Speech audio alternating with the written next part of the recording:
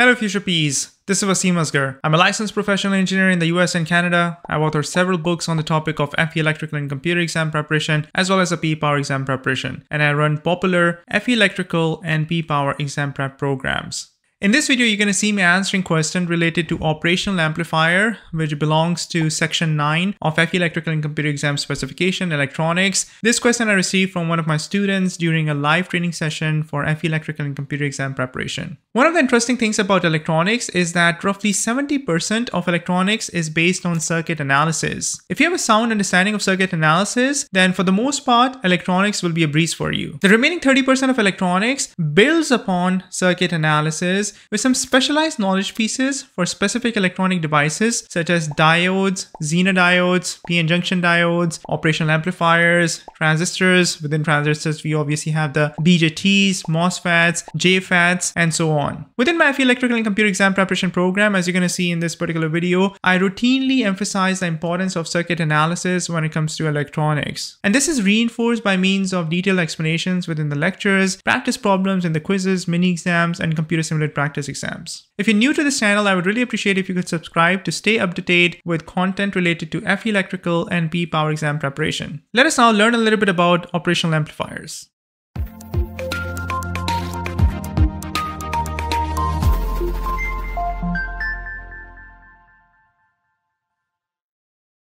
This is problem number 5 from the homework assignment, and the student is saying that I have equation homework assignment number 5, something not makes sense for me.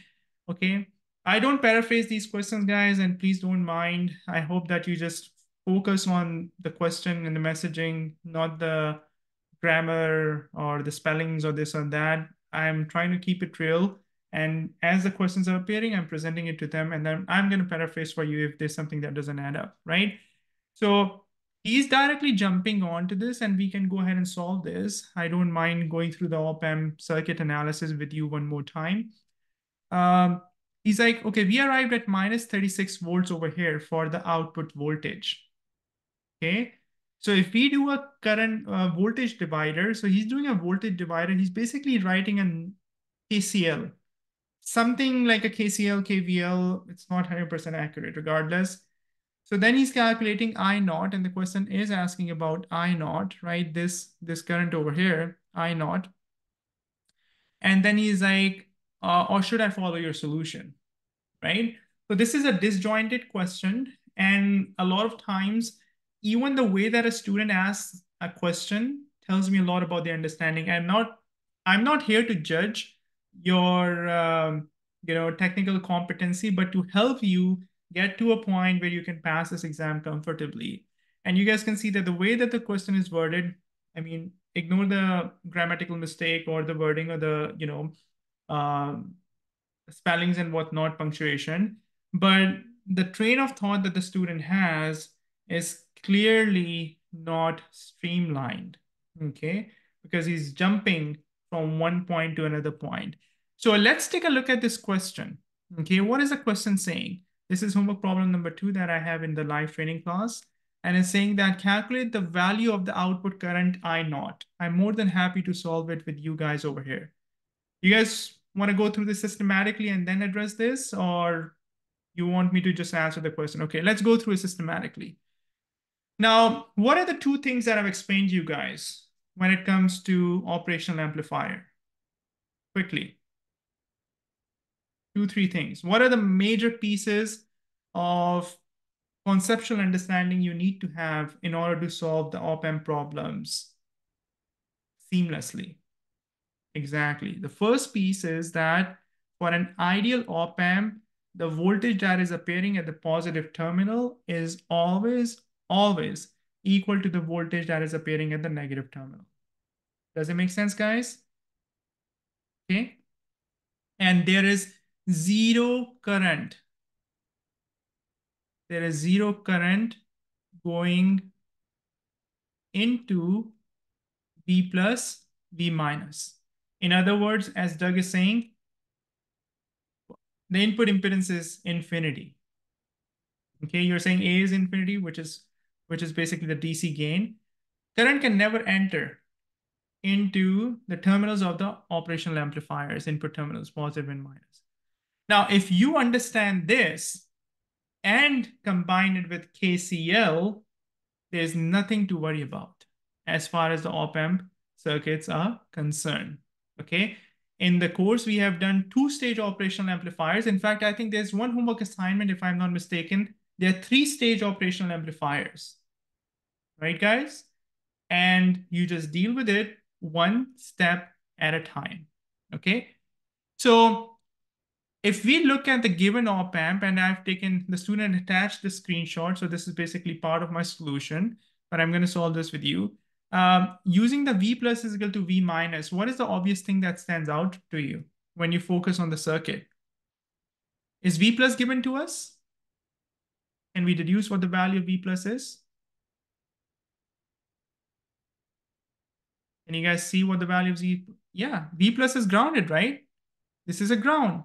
So the first thing that I figure out is that V plus is equal to 0. And guess what is the value of V minus? What is the value of V minus based on what we've just discussed? V minus better be 0 as well. Why? Because for an ideal op-amp, V plus is equal to V minus. So this is equal to 0. Okay? And we've actually solved this circuit at this stage, to be quite honest. Do you guys agree? When we know that this is 0 volt and this is 0 volt, we have practically achieved our solution. Because in this circuit, we have 6 amp entering this, correct? Is there any current going into the negative terminal? No. Current can never enter the positive or the negative terminal of an operational amplifier. Clear? Does it make sense? So this 6 amp is going to travel through this 6K resistor, right? So if I am writing a nodal equation at V minus, what is the current entering this point over here? 6 amps, correct? And it has to be equal to the current that is leaving. So this is 0 volt and this is V naught. So this becomes 0 minus V naught divided by 6K, because I can see that this is a 6 amp current, okay, traveling, and this is a 6 amp current traveling over here, correct? Because the current cannot enter the negative terminal or the positive terminal. And from here, I figure out the value of my V naught is equal to minus 36, okay? Is that clear, guys? Does it make sense? Now, the question is not asking about V naught, right? The question is asking about the value of I naught. So the KCL that I'm writing at the negative terminal, is it gonna be helpful in figuring out, yeah, minus 36 kV, yeah. Is it gonna be helpful in figuring out the value of I naught?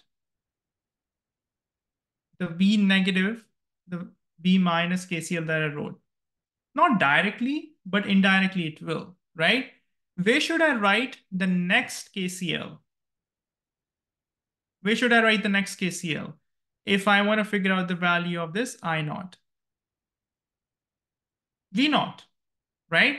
I should write the KCL at V naught over here, correct? Does it make sense? Okay.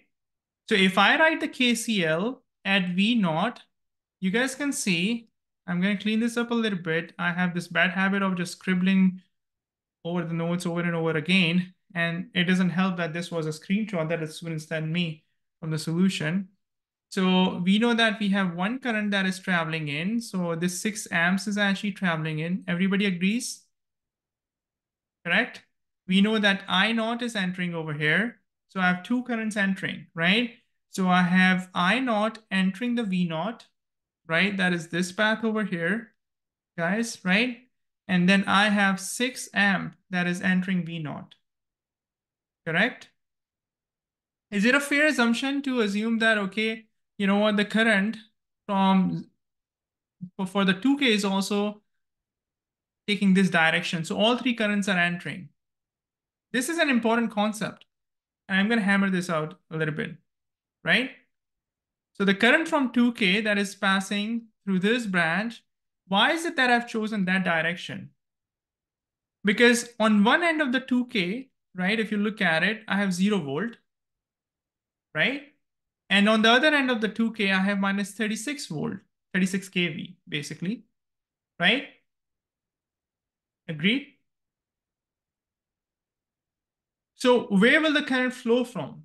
0 volt to minus 36 or minus 36 to 0? 0 is a higher voltage with respect to minus 36, correct? So technically all three currents supposedly are entering. Is that making sense? Right? So if I write this equation, it will basically become 0 minus 36K divided by 2K, right? This is volts over here and this is ohms over here. And the sum, all the currents are entering at a node and the sum has to be equal to 0. So the current that is leaving is equal to 0. And I solve this equation and I will end up with minus 24 amps. Now, this is a straightforward way of solving this problem. The issue that the student arrived at, like what he's trying to do, if we look at his equation, right, the student's equation, where he's trying to use voltage divider to figure things out, right, is like minus 36 times 2, I'm going to write it as is, divided by 2, plus 2, minus 8 is equal to minus 18 volt. And then he's saying that the I naught is equal to minus 36 amps. So what is problematic about this?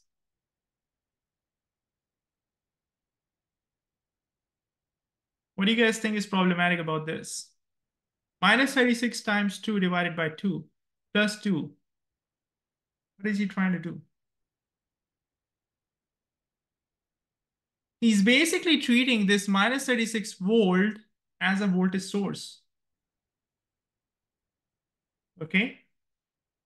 And then reverse engineering somehow to calculate for the current I naught. This equation doesn't make sense. That approach doesn't make sense. Is that clear, guys? So keep things simple.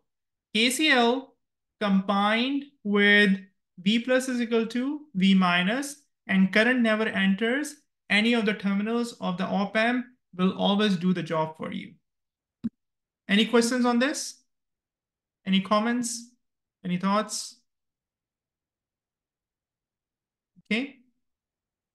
So this is the output voltage, not the applied voltage, not the source voltage, right? So this is a cleaner version of my response. 6 amps is flowing in.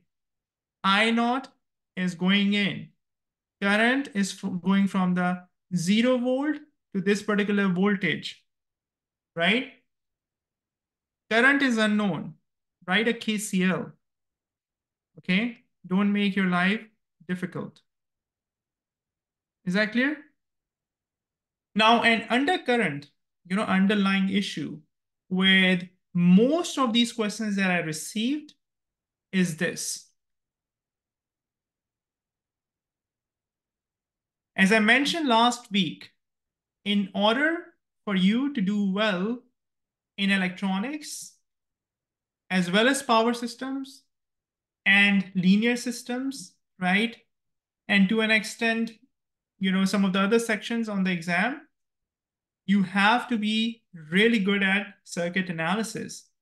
That's why last week I emphasized circuit analysis so much. That is why you see so much content in my program for circuit analysis. Okay? So if you don't have a sound understanding of circuit analysis, I can guarantee you that you're going to struggle in electronics. I can guarantee you that you're going to struggle in power systems, in linear systems when it gets to RC, RL transient, when they're switching on, switching off, how the circuit looks before the transition and how the circuit looks after the transition. It's going to be tough. It's going to be tough within the FE exam, and it's going to be really tough when it comes to the PE Power exam. So guys, you have access to the content, lectures, quizzes, mini exams, live training, homework assignment, office hours, community. Please make use of these in order to patch up the gaps. Approach every problem in a stepwise manner. When there's disjointed thinking, right, and you're all over the place and you are not receptive of the scenario, of the context, what is given to you, and you want to force your thinking through the solution because you might have solved a similar question in a particular way and you're sort of doing a cut, copy, paste approach, this is what happens. Okay? Does it make sense? And lastly, apply conditions for each electronic device carefully. That's the interesting thing about electronics. So the foundation is circuit analysis. On top of that, you have device-specific conditions in the form of op-amps, all right, in the form of diodes. Within diodes, you have the PN junction ideal diode, you have the CVD model, okay, and you also have the Zener diode, right? So there are technically three categories of diodes even over there. Then you have the BJTs, you have something else going on for PNP, something else going for the NPN, and then MOSFETs as well, NMOS and PMOS. So every device has its own characteristics that you need to understand and respect. If you like this video, then please don't forget to subscribe to this channel. Feel free to ask me any questions in the comment section of this video below. You can find tons of success stories of my FE Electrical and PE Power students over here. And if you want to learn more about preparation of FE Electrical and Computer exam and the PE Power exam, then check out these playlists over here. Thanks for watching, and I'll see you soon in the next video.